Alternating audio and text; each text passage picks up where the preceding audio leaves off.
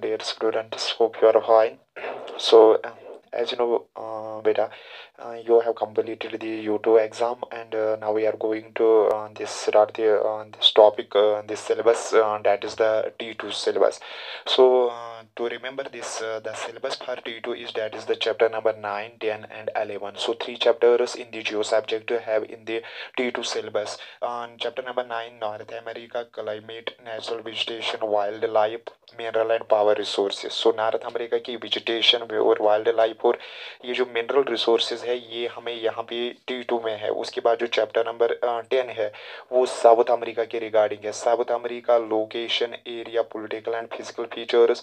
और chapter number 11 जो है वो भी साउथ अमेरिका की वेजिटेशन और दिस क्लाइमेट एटसेट्रा है। यही तीन चैप्टर्स आपको T2 में है जियोग्राफी सब्जेक्ट में। सो यहाँ आप देखेंगे जो चैप्टर नंबर 9 है वो under the title of north America climate, natural vegetation, wildlife, mineral and power resources. So in this very chapter, we are going to discuss about the climate of North America continent. You know this North America is one of these 7 continents, and we are going to discuss the climate of that continent and this natural vegetation, that is the plant community and animal community found in that this particular continent, and the minerals, naturally occurring substances, and the power resource, that minerals which are this used for to generate the energy, or we can say what are the sources of energy there in this very continent. So in this very chapter we are going to discuss these things. So first of all, listen beta, this North America continent is generally situated in the northern hemisphere and the western hemisphere. आपको पता है ये northern hemisphere और western hemisphere में located है। ये आपने पहले ही प्रीवियस चैप्टर में आपने बेटा पढ़ा। तो this north America, the climate of north America varies greatly from place to place. जो ये होल कॉन्टिनेंट है इसका climate very place to place होता है। एक रीजन में इसको अलग क्लाइमेट आपको मिलेगा, दूसरे रीजन में आपको जो एटमॉस्फेरिक एवरेज एटमॉस्फेरिक कंडीशंस है वो आपको डिफरेंट मिलेंगे। साउदर्न से नॉर्दर्न में, एक्सट्रीम नॉर्थ में अलग मिलेंगे, मिडल एरिया में आपको क्लाइमेटिक कंडीशन अलग मिलेंगे। इस नॉर्थ अमेरिका कॉन्टिनेंट, इस through out the whole continent में आपको एक सिंगल टाइप क्लाइमेट नहीं मिलेगा। तो क्योंकि आप देखो उसके लिए कुछ फैक्टर्स है जिसकी वजह से आप देखो इसका क्लाइमेट वेरी होता है प्लेस टू प्लेस इस कॉन्टिनेंट का। Like Asia, as you see the world's largest continent, that is the Asia continent. The climate of Asia continent also varies from place to place because the diversity of Asia latitudinal extension of Asia latitudinal extension means it is situated from this polar, sorry this equatorial region to the polar region. सो आप देखो जब एक continent का एक land mass का dimension, latitudinal dimension, latitudinal extension बहुत ज़्यादा latitude से फैला हुआ होगा तो डैट मीन्स कि इस कॉन्टिनेंट का आप देखो क्लाइमेट भी डिफरेंट होगा। तो आई मीन डैट इज अगर कोई कॉन्टिनेंट का कुछ एरिया दिस इक्वेटर के लैटिट्यूड से फैला होगा तो at that area, at that reason it has the equatorial type climate. Equatorial means hot and wait होगा।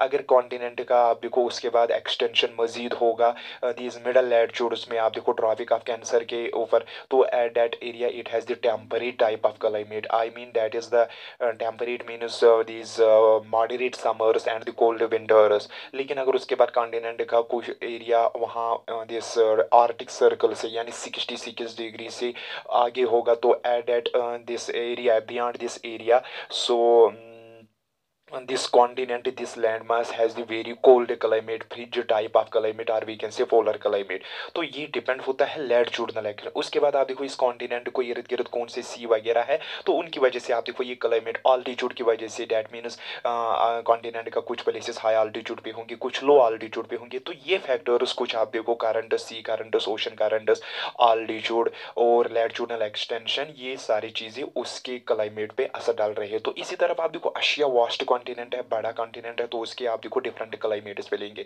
साउथ में एक अलग मिलेगा, नॉर्थ में अलग मिलेगा, किसी जगह मानसून टाइप मिलेगा, किसी जगह नॉन मानसून टाइप मिलेगा, किसी जगह ड्राई मिलेगा, डेजर्ट मिलेगा, और किसी जगह आप देखो इक्वेटोरियल टाइप मिलेगा, किसी जगह आप देखो पोलर टाइप क्लाइमेट मिलेगा। तो सेम आप देखो एशिया के तरफ नॉर्थ अमेरिका कॉन्टिनेंट में क्लाइमेट भी वेरी प्लेस टू प्लेस होता है। डैट मीन्स कुछ प्लेसेस पे इसका, इस नॉर्थ अमेरिका वेरी हॉट का दिस क्लाइमेट है और कुछ प्लेसेस पे आपको वेरी कोल्ड क्लाइमेट मिलेगा इस कॉन्टिनेंट में। सो मतलब सिंगल टाइप कॉन्टिनेंट में क्लाइमेट नहीं मिलेगा।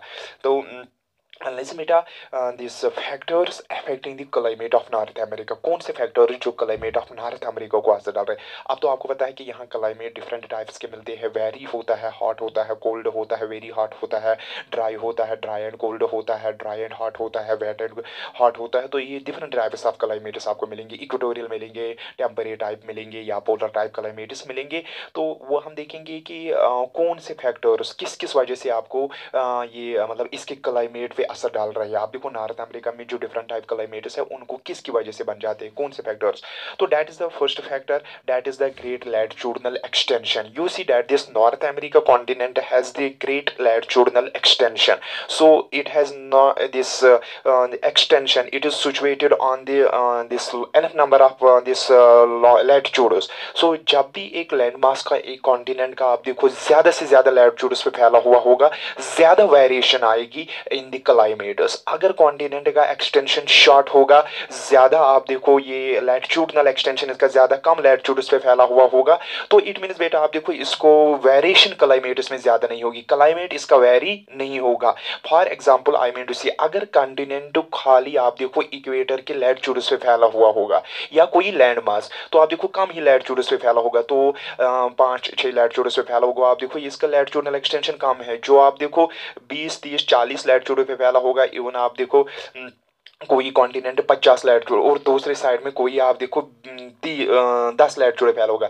तो जो ये 10 लैटिट्यूड पे फैला हुआ होगा, तो इसको आप देखो ज्यादा वेरिएशन क्लाइमेट में नहीं आएगी। लेकिन जो आप देखो 50 दिस 60-70 लैटिट्यूड पे फैला हुआ होगा, तो इट मीन्स आप देखो इसका एक साइड इक्वेटोरियल में होगा, दूसरा साइड आप देखो पोलर में होगा। जो आप देखो 80-70 के लैटिट्यूड तक फैला हुआ होगा, तो इट मीन्स एक साइड उसका इक्वेटोरियल में होगा तो हम वेरी हॉट होगा, और दूसरा साइड आप देखो जो 80 के लैटिट्यूड पे वो आप देखो पोलर के साइड में, तो इट मीन्स उसका आप देखो वहां पे कोल्ड होगा। तो इसमें वेरिएशन आएगी। लेकिन जो आप देखो 10-15 लैटिट्यूड पे होगा, तो वो आप देखो विद इन द ट्रॉपिक्स आएगा, या ट्रॉपिक्स और आर्टिक सर्कल के दरमियान होगा, या आप देखो इक्वेटर और ट्रॉपिक के अंदर, तो इसमें वेरिएशन ज्यादा नहीं आएगा। तो जो सबसे पहला प्लेस के क्लाइमेट को अफेक्ट कर रहा है, प्लेस में आप देखो क्लाइमेट, उसका लैटिट्यूडनल एक्सटेंशन क्या है, वो लोकेशन क्या है लैटिट्यूड पे। अगर उसकी लोकेशन इक्वेटोरियल पे होगी, विद इन द ट्रॉपिक्स होगी, तो उसका ट्रॉपिकल क्लाइमेट होगा, इक्वेटोरियल टाइप क्लाइमेट होगा, या टोराइड टाइप क्लाइमेट होगा।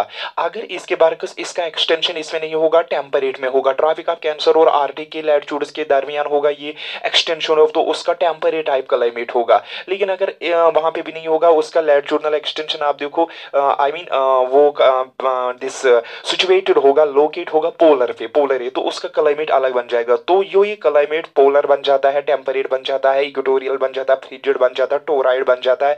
तो ये डिपेंड होता है लोकेशन कहाँ पे है, ये डिपेंड होता है लोकेशन। मैं आपको ऐसे समझाऊं, फॉर एग्जांपल आपको, फॉर एग्जांपल कोई पर्सन इंडिया में होगा, कोई पाकिस्तान में, कोई चाइना में होगा, तो इनको इंडियन, चाइनीज, पाकिस्तानी बोला जाता है। तो ये इसकी लोकेशन पे, इसके नेटिव कंट्री कौन सी है, तो जो नेटिव कंट्री होगी तो उसके नाम पे इसकी लोकेशन कहाँ पे है, ये मतलब किस कंट्री में लोकेटेड है, तभी तो उसको बोला जाएगा। तो डिपेंड होता है कि नेशन क्या है, नेटिव। इसी तरफ आप देखो एक प्लेस का क्लाइमेट बेटा लैट सॉरी दिस इक्वेटोरियल होगा, फ्रिंजिड होगा, तो ये उस प्लेस की लोकेशन पे डिपेंड है। तो मतलब क्लाइमेट इक्वेटोरियल बन जाएगा, इक्वेटोरियल के अलावा आप देखो टेम्परेट बन जाएगा, फिर this I mean this polar type बन जाएगा। तो ये डिपेंड है इसकी लोकेशन क्या है। सो आप देखो एक प्लेस को क्लाइमेट पे असर डाल रहा है, एक प्लेस को इक्वेटोरियल, टेम्परेट या आप देखो फ्रिंजिड क्लाइमेट बनाने के लिए उसकी लोकेशन क्या है। तो यही आप देखो कॉन्टिनेंट का जो आप देखो वह क्लाइमेट बहुत ज्यादा डिफरेंट है, आई मीन डिफरेंट प्लेस पे डिफरेंट है, क्योंकि इसका लैटिट्यूडनल एक्सटेंशन ज्यादा है, पोलर से लेके आप देखो इक्वेटोरियल तक फैला हुआ है ये कॉन्टिनेंट।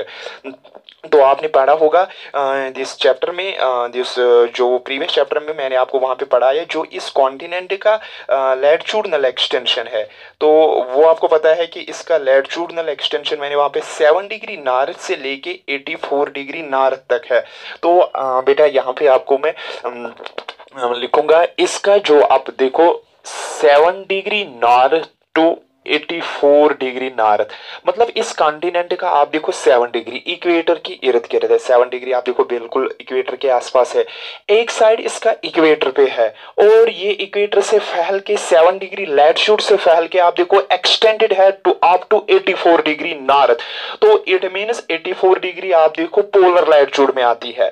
ये पोलर है, यानी आप देखो 84 उसके बाद 90 तक आप देखो टोटल है, तो ये पोलर है। ये इसका लैटिट्यूडनल एक्सटेंशन ज्यादा है। जब कॉन्टिनेंट का लैटिट्यूडनल एक्सटेंशन ज्यादा होगा, जब लैंड मास का लैटिट्यूडनल एक्सटेंशन, सो जहां पे इसका एक साइड बसा हुआ है 7 degree 8 degree 9 degree 10 degree 23 degree तक जो एरिया बसा हुआ, वो एरिया आप देखो उसका वेरी हॉट होगा। आई मीन यहाँ पे आप देखो हॉट एंड वेट क्लाइमेट होगा, वहां पे टेम्परेचर यानी हॉट रहेगा। लेकिन जो दूसरा साइड आप इसका बसा हुआ होगा 23 डिग्री 24 25 30 डिग्री या 66 के आसपास, तो वहां टेम्परेट मिलेगा। जो 66 से आगे है 67 68 69 और 84 तक, वहां पे आप देखो कोल्ड है, क्योंकि आप देखो पोलर एरिया में कोल्ड इंसोलेशन कम होती है, टेम्परेट में आप देखो मॉडरेट होती है और इक्वेटोरियल में ज्यादा होती है।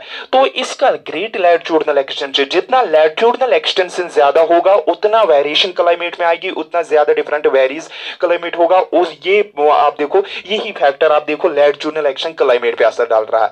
क्लाइमेट कौन सा बन गया है या कौन सा बन जाएगा, कैसा रहेगा, इफेक्ट कौन चीज है उसको कर रहा है, वो पहला तो क्वेश्चन ही है। पहला तो फर्स्ट नंबर पे जो आता है वो लैटिट्यूडनल एक्शन क्लाइमेट। आप देखो इसका ट्रॉपिकल बन जाएगा, टेम्परेट बन जाएगा, पोलर बन जाएगा, तो that depends upon the latitudinal extension. तो यही है कि मैंने लिखा जो फैक्टर्स आपको कल एग्जाम में आएंगे, what are the factors affecting the climate of north America. सो पहला ही आप देखो latitudinal extension, the north America continent, this landmass has the great extension, latitudinal extension, so this there occurs the climate variation in the climate from place to place, very hot to very cold, like Asia. So the southern part lies in the torrid zone. This very continent, North America, has the southern region lies in the this torrid zone. Torrid zone means which is equatorial zone, which is between the equator and the Tropic of Cancer. That is known as equatorial or torrid zone. And the middle portion of the continent and the major portion, आप देखो इस continent का ज्यादा portion आप देखो temperate zone में लाई कर रहा है, क्योंकि आप देखो 23 से 66 1/2 नॉर्थ तक है। 20 ट्रॉपिक ऑफ कैंसर से लेके आर्टिक सर्कल तक जो एरिया इस कॉन्टिनेंट का है, तो वहां पे उसको टेम्परेट टाइप क्लाइमेट मिलेगा। और उसके बाद 66 1/2 नॉर्थ से आप देखो 84 तक जो हिस्सा है, यानी नॉर्दर्न पार्ट ऑफ कॉन्टिनेंट, वो आप देखो दिस फ्रिंजिड जोन में है। तो इसमें आप देखो फ्रिंजिड जोन है, क्लाइमेट भी पाया जाता है, टेम्परेट भी पाया जाता है, और आप देखो दिस इक्वेटोरियल या दिस टोराइड क्लाइमेट, ये इसलिए पाया जाता है क्योंकि इसका ग्रेट लैटिट्यूडनल एक्सटेंशन है। तो यही है जो पहला factor, that is the great latitudinal action.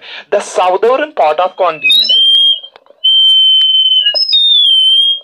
the southern part of the continent has the great latitudinal extension. The southern part of the continent lies in the torrid zone, while most of north America with the temperate zone. लेकिन most of north America का ज्यादा major portion जो है वो temperate zone में लाई कर रहा है, that is 23 to 84। And more over this and the northern part, जो नॉर्दर्न पार्ट ऑफ कॉन्टिनेंट है, वो आप देखो कोल्ड जोन में लाई कर रहा है, यानी आप देखो फ्रिंजिड जोन में लाई कर रहा है। तो ये पहला फैक्टर है जो इसकी प्लेस पे क्लाइमेट पे असर डाल रहा है, और यही वजह है कि क्लाइमेट वेरी होता है क्योंकि इसका लैटिट्यूडनल एक्सटेंशन ज्यादा है बेटा। तो लिसन बेटा, मैं आपको यहाँ पे थोड़ा दिस कॉन्टिनेंट के बारे में आपको बोलूं, मैप से आपको दिखाऊंगा। तो अगर हम देखेंगे जो ये कॉन्टिनेंट आपका है, तो लिसन,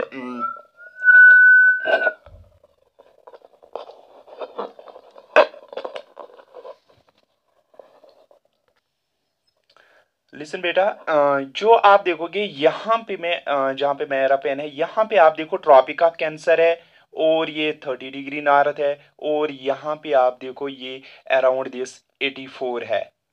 तो लिसन बेटा, ये नॉर्थ अमेरिका कंट्री, और यहाँ ये फैला हुआ है दिस 7 डिग्री से। तो लेकिन बेटा ये 7 डिग्री से फैल के आप देखो 84 डिग्री तक कॉन्टिनेंट फैला हुआ। जो आप देखो इस 7 डिग्री से आप देखो ट्रॉपिक ऑफ कैंसर ये साउदर्न पार्ट है, ये आएगा यहाँ से यहाँ तक। ये वाला हिस्सा आप देखो जो साउदर्न पार्ट आप देखो यहाँ मैक्सिको सिटी है, मैक्सिको का कुछ इधर है और कुछ एरिया इधर है। तो आप देखो यहाँ से ये पानामा वगैरह एरिया, इसका आप देखो ये इक्वेटोरियल एरिया में आता है, इसका टोराइड है। तो वही मैंने लिखा the southern part of continent experience है this torrid type of climate, or we can say equatorial, because it is near the equator and the in general the equator has the more insolation availability and throughout the year, and there is a very hot and wet climate. But the middle portion of from tropic of cancer, यहाँ से आप देखो बेटा यहाँ तक, तो जो आप देखो ये यूनाइटेड स्टेट्स वगैरह कनाडा का कुछ पोर्शन आता है, तो यहाँ पे आप देखो इस एरिया तक आप देखो ऑलमोस्ट इसका सॉरी इस एरिया तक आप देखो इसका टेम्परेरी टाइप क्लाइमेट, क्योंकि यहाँ पे आप देखो मॉडरेट टेम्परेचर होता है, ये थोड़ा दूर होता है। तो इस एरिया में आप देखो यहाँ से लेके आप देखो यहाँ से लेके यहाँ तक इसमें आपको temporary type colour. So middle portion has the temporary type and the major portion continent का। और जो आप देखो ये नॉर्दर्न पार्ट है, यहाँ आप देखो 84 डिग्री तक, यहाँ से यहाँ ये जो नॉर्दर्न पार्ट अलास्का वगैरह का एरिया है, ये ग्रीनलैंड है, बैफिन आइलैंड्स एटसेट्रा, और उसके बाद आप देखो और भी कुछ आइलैंड्स है। तो इनमें आप देखो कुछ दिस कॉन्टिनेंट का क्लाइमेट जो मिल रहा है, और वो यहाँ से यहाँ तक वो आपको मिलेगा फ्रिंज टाइप का, sorry this fringe type climate. यहाँ अलग अलग क्लाइमेट, क्योंकि इसका ग्रेड लेयर ये यहाँ से नीचे यहाँ से यहाँ तक फैला हुआ 7 डिग्री से लेके आप देखो यहाँ नीचे 7 डिग्री से इसका एक्सटेंशन है यहाँ 84 डिग्री, मतलब इसका आप देखो इक्वेटोरियल लैटिट्यूड से पोलर लैटिट्यूड है। तो इसी वजह से आप देखो इसमें लैटिट्यूडनल एक्सटेंशन, और वी कैन सी दैट इसमें आप देखो ग्रेट लैटिट्यूडनल एक्सटेंशन होने की वजह से इसमें आप देखो वेरिएशन क्लाइमेट होती है, और इसमें आप देखो different type of climate bye तो that is why the great latitudinal extension affect the climate of this continent North America.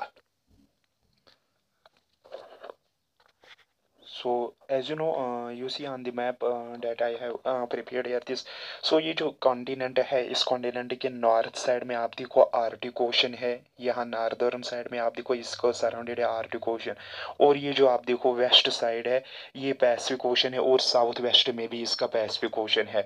तो नीचे आप देखो साउथ वेस्ट में भी इसका पैसिफिक ओशन है, और यहाँ पे आप देखो इस साइड में अटलांटिक ओशन, और इस साइड में आप देखो साउथ में इसका साउथ अमेरिका कॉन्टिनेंट है। तो ऑलमोस्ट आप देखो ये मैप पे आप एक बार देखो, ऊपर आर्टिक ओशन है, यहाँ पे आप देखो पैसिफिक ओशन है, साउथ वेस्ट में भी पैसिफिक ओशन है, और ईस्टर्न साइड में उस साइड में आप देखो अटलांटिक ओशन है। तो आप देखो this entire continent is surrounded by this oceans, by the great oceans Pacific, Atlantic and the Arctic Ocean. So आप देखो ये भी आप देखो ये ओशंस इसके प्लेस पे आप देखो, इस पे आप देखो इसके क्लाइमेट पे असर डालते होंगे। वही मैंने लिखा distance from C, distance from सी क्यों मैंने यहाँ पे लिखा, आप देखो अगर किसी प्लेस, अगर कोई किसी जगह पे कोई प्लेस है, कोई रीजन है, कंट्री है या कॉन्टिनेंट है, तो जो हिस्सा सी से दूर होगा, ओशन से दूर होगा, फार अवे फ्रॉम द सी होगा, तो वहां पे ओशन का इफेक्ट नहीं पड़ रहा है, ओशन की का असर वहां तक नहीं पहुंच रहा है, यानी टाइड्स का असर नहीं पड़ रहा है, वेव्स का असर नहीं पड़ रहा है, करंट्स का असर नहीं पड़ रहा है। जो फिनोमेना एक ओशन में हो रहे हैं, सी में हो रहे, ओशन और सी में आप देखो टाइड्स होते रहते हैं, उसके अलावा करंट्स होते हैं, सरफेस मूविंग ऑफ वाटर जो होती है उनको बोलते हैं ओशन करंट्स होते हैं, और उसके अलावा आप देखो जो वेव्स वगैरह जो आते हैं ओशन से मोए, तो वो आप देखो वो वहां तक उस प्लेस तक नहीं पहुंचते हैं, तो ओशन का उन पे असर नहीं होता है। लेकिन बेटा जो आप देखो कॉमन सेंस है, जो प्लेसेस क्लोज्ड होंगे यानी ओशन के नजदीक होंगे, मतलब कोस्ट के नजदीक होंगे, तो वही उन पे आप देखो ओशन के करंट्स का, ओशनिक करंट्स का, आप देखो टाइड्स का, या आप देखो वेव्स वगैरह का असर रहता है उन प्लेस पे। तो इनकी वजह से जो प्लेसेस आप देखो ओशन के नजदीक होंगे कोस्टल, तो वहां के क्लाइमेट पे असर पड़ता है, ओशन की वजह से वहां का क्लाइमेट एक अलग किस्म का बन जाता है। और जो place far away from the ocean होगी, फार अवे फ्रॉम द सी होगी, कोस्टल एरिया में नहीं होगी, अवे होगी कोस्टल एरिया से, तो वहां पे आप देखो ओशन का कोई असर नहीं, उनका क्लाइमेट अलग बन जाता है। तो ओशन के वाटर की वजह से आप देखो प्लेस के क्लाइमेट पे भी असर पड़ जाता है। और आप देखो जो ये ओशन होता है इसका असर कोस्टल एरिया में पड़ जाएगा, इसका क्लाइमेट अलग बन जाएगा, और जो प्लेस आप देखो कोस्टल एरिया से दूर है उनका कोई ओशन का असर नहीं रहेगा, उनका क्लाइमेट अलग बन जाएगा। तो यही वजह है कि जो नॉर्थ अमेरिका आप देखो एक वास्ट कॉन्टिनेंट है, the continent is so vast, ये नॉर्थ अमेरिका कॉन्टिनेंट आप देखो इतना वास्ट है कि कुछ प्लेसेस आप देखो इसको सी के नजदीक है, debt money places are far away from the सी, कुछ इतने भी बहुत दूर है और सी से बहुत ज्यादा दूर है, ओशन से बहुत ज्यादा दूर है। ये प्लेसेस आप देखो ये ओशन और सी से बहुत ज्यादा दूर है। तो आपको पता है जो प्लेस ओशन से दूर होगी, सी से दूर होगी, far away from the ocean R C, so date has no effect on this, यानी उस प्लेस पे आप देखो कोई इफेक्ट नहीं होगा, उस प्लेस पे आप देखो ओशन का कोई इफेक्ट नहीं होगा और उस प्लेस पे ओशन के वाटर का कोई इफेक्ट नहीं होगा। As you know places near the सी, आपको पता है कि जो प्लेसेस सी के नजदीक होती है, as you know places near the C has a maritime climate, आपको पता है बेटा उनका मैरीटाइम क्लाइमेट। जो प्लेसेस नियर द सी होते हैं, नियर द कोस्ट होते हैं, ओशनिक वाटर का उन पे असर पड़ जाता है, ओशन का असर पड़ जाता है। क्यों? जो प्लेसेस कोस्ट के नजदीक होते हैं, ओशनिक वाटर से, ओशन से आप देखो ब्रीजेस आते हैं, लहरें आती है और वो उनके उस क्लाइमेट को थोड़ा मॉडरेट कर रही है, ज्यादा गर्म नहीं होने देते हैं। तो अगर वहां ओशन ना होता तो वहां पे क्लाइमेट ज्यादा गर्म होगा, वहां पे आप देखो ज्यादा गर्मी फील होगी उन लोगों को, लेकिन जितनी गर्मी होती है उतनी उनको फील नहीं होती है को, बिकॉज आपको पता है क्योंकि ये उसकी गर्मी को, जो वहां गर्मी पड़ जाती है उस कोस्टल एरिया में, उस ओशन के नजदीक एरिया में, और ये वाटर उसकी गर्मी को थोड़ा कम कर देता है, मॉडरेट कर देता है। तो आप देखो इनका क्लाइमेट मॉडरेट बन गया, उन प्लेसेस का जो कोस्ट के नजदीक है उनका क्लाइमेट मॉडरेट बन गया। Maritime means moderate type of climate. तो अगर ये प्लेस ओशन के नजदीक नहीं होता, इसका मॉडरेट नहीं बन गया, इस नहीं बन जाता, इसका होता है क्लाइमेट आई मीन यानी इसका एक्सट्रीम क्लाइमेट होता है, वेरी हॉट होता है। लेकिन वेरी हॉट होने के बजाय सपोज ये ओशन के नजदीक, इसका जनरल में आप देखो जब गर्मी होगी तो वेरी हॉट होगा, लेकिन ये ओशन की कुछ वेव सीज यहां से आती है, इसकी क्लाइमेट को आप देखो यानी गर्म नहीं होने देती, वो इसको ठंड करती है। ये पानी की लहरें जो यहाँ पे आती है समर्स वगैरह में, तो जिसकी वजह से आप देखो इनको गर्मी नहीं होती, इनको फिर भी गर्मी होने के बजाय भी इनको मॉडरेट फील रहा। तो इनको मॉडरेट क्लाइमेट किसने बनाया? ओशन ने। तो इसलिए हम देखते हैं कि जो प्लेसेस ओशन के नजदीक होंगे उनका क्लाइमेट इफेक्ट होगा ओशन से, उनका क्लाइमेट आप देखो ओशन से। आप देखो यही प्लेस आप देखो यहाँ पे भी गर्मी पड़ जाएगी, यहाँ पे भी गर्मी, लेकिन आप देखो ये ओशन की लहरें, ये ब्रीजेस, सी ब्रीजेस यहां तक नहीं पहुंचेंगी, ये खाली यहां तक, इनको ये मॉडरेट करेंगे, इनको नहीं, इनको बहुत ज्यादा गर्मी होगी। तो वही हम लिखते हैं कि जो प्लेसेस आप देखो सी से दूर होते हैं उनका क्लाइमेट अलग होता है, उनका आपको पता है कॉन्टिनेंटल टाइप होगा, इनको बहुत वेरी हॉट होगा, इनको बहुत ज्यादा गर्म होगा, लेकिन इनको उतनी, ये भी सेम लैटिट्यूड्स पे होंगे, ये और ये सेम लैटिट्यूड्स पे, ये प्लेस और ये प्लेस बेटा, लेकिन इसको उतना गर्म फील नहीं होगा, इसको मॉडरेट होगा। क्यों? इसको मॉडरेट किसने किया? इसको ओशन ने किया, और इसको आप देखो ओशन का असर नहीं रह गया। तो यही आप रखना कि जो प्लेस ओशन के नजदीक होगी अगर वो सेम लैटिट्यूड्स पे फैले होंगे, अगर कोई प्लेस सेम लैटिट्यूड पे है तो अगर गर्मी होगी तो वो ऑलमोस्ट सेम होगी, अल्टीट्यूड भी सेम है और लैटिट्यूडनल एक्सटेंशन भी सेम है, तो आप देखो जितनी गर्मी यहां पड़ जाएगी उतनी, लेकिन यहां उतनी फील नहीं होगी क्योंकि उस गर्मी को कूल डाउन करेगा ओशनिक वाटर, लेकिन यहां तक ओशनिक वाटर का असर नहीं पहुंचेगा।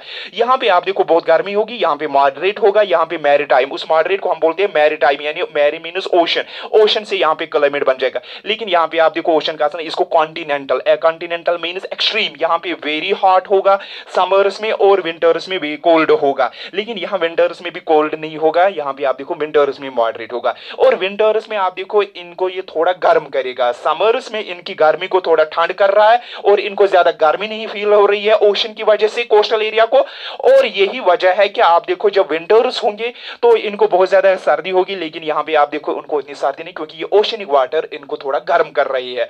तो यही हम लिखते हैं कि अमेरिका का आप देखो वास्ट एक्सटेंशन है, वास्ट कॉन्टिनेंट है, तो कुछ प्लेसेस कोस्ट के नजदीक है, कुछ प्लेसेस कोस्ट से बहुत दूर है। जो प्लेसेस इनको कोस्ट के नजदीक है, पैसिफिक, अटलांटिक, आर्टिक ओशन, तो वहां पे आप देखो मैरीटाइम क्लाइमेट बन जाएगा, वहां पे आप देखो एक दिस मॉडरेट टाइप क्लाइमेट बन जाएगा। क्यों बन जाएगा उन प्लेसेस का मॉडरेट? क्योंकि वो कोस्ट के नजदीक है, उनको ओशनिक इफेक्ट रहेगा, सी इफेक्ट रहेगा। लेकिन आप देखो there are some places which are far away from C and they feel, they experience, that places experience है continental type climate. Continental type means very hot in the summers and very cold in the winters, सो उसी को बोलते हैं हम continental means extreme, extreme means very hot and very cold उनका होगा, क्योंकि उनको very hot and very cold होगा because they have no experience the effect of ocean, but the the places near the coast have the experience the this effect of ocean. So यही वजह बेटा आपको, अगर हम इंडिया की बात करेंगे, इंडिया का आप देखो कोस्ट, वेस्टर्न कोस्ट या ईस्टर्न कोस्ट, जैसे गोवा और वगैरह ये मुंबई एटसेट्रा, उनको आप देखो बहुत कम गर्मी होती है, गर्मियों में भी आप देखो समर्स में वहां पे बहुत कम गर्मी होती है, लेकिन दिल्ली आप देखो, कानपुर वगैरह यूपी में आप देखो बहुत ज्यादा गर्मी होती है, और वहां पे आप देखो मॉडरेट होता है। क्यों? उस मुंबई दिल्ली मुंबई गोवा एटसेट्रा वगैरह आप देखो, चेन्नई, उनको आप देखो वहां पे ओशन का असर, वो अरबियन सी के नजदीक रह रहे हैं, कोस्ट पे नजदीक रह रहे हैं। जब इंडिया में गर्मी बरस रही है तब आप देखो दिल्ली वगैरह में बहुत ज्यादा होती है, यहाँ पे उतनी फील नहीं होती, क्योंकि उनको ओशन, उन कोस्टल एरिया को आप देखो ओशन उनको उस गर्मी को कम कर रहा है। और सेम उनको विंटर्स में भी आप देखो उतनी सर्दी नहीं होती जितनी दिल्ली आप देखो नॉर्दर्न इंडिया में होती है। नॉर्दर्न इंडिया वगैरह वो ओशन से दूर है तो उनका कॉन्टिनेंटल बन जाता है। तो ये दूसरा जो होता है कि प्लेस प्लेस क्लाइमेट वेरी क्यों होता है, एक आपका लैटिट्यूडनल एक्सटेंशन, दूसरा नियरनेस टू द सी। कुछ प्लेसेस सी के नजदीक होगी उनका मॉडरेट बन जाएगा, और जो प्लेसेस सी के नजदीक नहीं होगा उनका ओशन का इफेक्ट कम रहेगा, करंट्स का, वेव्स का इफेक्ट कम रहेगा, उनका कॉन्टिनेंटल एक्सट्रीम बन जाएगा। तो कॉन्टिनेंटल बेटा किसको क्लाइमेट को बोलेंगे? Continental means very extreme, very hot in the summers and very cold in winters. Maritime means that climate which is moderate in the summers as well as the winters. सो ये maritime बन जाता है ocean के effect की वजह से, और ये उन प्लेसेस का बन जाता है मैरीटाइम जो कोस्ट के नजदीक होंगे, इनका ओशनिक इफेक्ट। कॉन्टिनेंटल आप देखो उन प्लेसेस का जो आप देखो अंदर होंगे, जो ओशन के नजदीक नहीं होंगे, तो उनका बन जाता है कॉन्टिनेंटल टाइप क्लाइमेट। तो यही वजह है कि नॉर्थ अमेरिका के क्लाइमेट पे आप देखो लैटिट्यूडनल एक्सटेंशन के अलावा दूसरा जो इफेक्ट, दूसरा पॉइंट वो डिस्टेंस फ्रॉम सी है। कुछ इसका क्लाइमेट वेरी क्यों होता है प्लेस टू प्लेस, क्योंकि नॉर्थ अमेरिका कॉन्टिनेंट को कुछ प्लेसेस ओशन के नजदीक है, पैसिफिक ओशन के नजदीक है, आर्टिक और अटलांटिक, तो इनका इनका असर रह जाता है। तो उन प्लेसेस का मैरीटाइम, और there are some places which are far away from the C, and you know the places which are far away from the C has not effect on these of that place by the oceans, so these places experience extreme climate. This extreme climate is known as continental climate, and these are experienced by the places which are far away from the sea. And the some places experience, particularly coastal areas of North America, experience a moderate type of climate, or we can say maritime of climate. And maritime means very this moderate in the summers and winters, and this is the moderate is formed in the winters and summers by the sea breezes, यानी ocean से सी breezes आते हैं या सी से सी breezes आते हैं इस coastal area की तरफ, वो इनको ठंड कर रहे हैं गर्मी में, और सर्दियों में इनको थोड़ा गर्म कर रहे हैं, तो जिसकी वजह से उनका मॉडरेट होता है। लेकिन वो आप देखो सी ब्रीजेस कोस्टल एरिया से बाहर नहीं पहुंचते, कोस्टल एरिया से आप देखो अंदर लैंड की तरफ नहीं पहुंच पाते उनका असर, तो उन प्लेसेस का आप देखो ना उनको गर्म करेगा, सर्दियों में गर्म और गर्मियों में सर्द उनको कोई नहीं करेगा, उनका कॉन्टिनेंटल होता है। और यहाँ पे तो जो आप देखो सी ब्रीजेस वो इसको करेंगे, इस एरिया को यहाँ नहीं पहुंचेंगे, तो यहाँ कॉन्टिनेंटल बन जाएगा सपोज, और यहाँ पे आप देखो मैरीटाइम। अगर ये ओशन है तो इस कोस्टल एरिया का असर इस अटलांटिक ओशन का इस पे पड़ जाएगा, वो सी ब्रीजेस इनको गर्मी में दिस मॉडरेट करेंगे और विंटर्स में भी मॉडरेट करेंगे, लेकिन उनका असर यहाँ अंदर की तरफ नहीं होगा, तो ये प्लेसेस कॉन्टिनेंटल होगा इनका, तो यहाँ क्लाइमेट अलग, यहाँ क्लाइमेट यहाँ अलग। इसी तरफ आप देखो बेटा यहाँ पे क्लाइमेट अलग होगा, क्योंकि ये इक्वेटोरियल में फॉल होता है साउदर्न पार्ट, यहाँ अलग क्लाइमेट, ये आप देखो टेम्परेट में ये अलग लैटिट्यूड्स पे यहाँ पे, तो ये आप देखो दो फैक्टर्स आपने पढ़े, latitudinal extension and distance from the sea. So the places which have the great latitudinal extension have the different types of climate. And North America, this very continent, has the some places has the torrid climate and the moderate and the frigid. It is because of the its southern part is the in the equatorial area, while in the northern part are situated in the polar latitudes. So there is the this great latitudinal extension of continent affect this climate of North America. So there is the variation in the climate from place to place. And the second point that affect the climate of this continent, that is the distance from the sea. As you see, the this vast continent North America is the very vast continent, and there are the some places which are near the coasts, and some places which are away from the coast. So this continent experience maritime climate at some places and continental type climate at the some places. So this is the factor, distance from sea, which affect the climate of the continent.